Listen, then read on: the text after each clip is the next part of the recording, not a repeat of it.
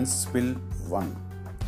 If you touch an ice cube at 273 Kelvin and water at 283 Kelvin, then heat transfer takes place: A.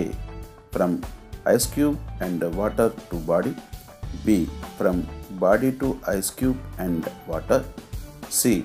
From body to ice cube and from water to body, D. From body to water and from ice cube to body. Explanation: heat transfers from hotter body to colder body when they are in thermal contact. Hi. Normal body temperature of human beings is 310 Kelvin. The temperature of water is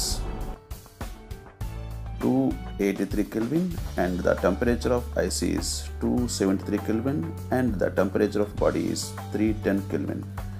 So water and ice cubes are colder bodies when compared to human body. Human body is hotter body. Hence, heat flows from body to water and ice cube. Answer: B. From body to ice cube and water.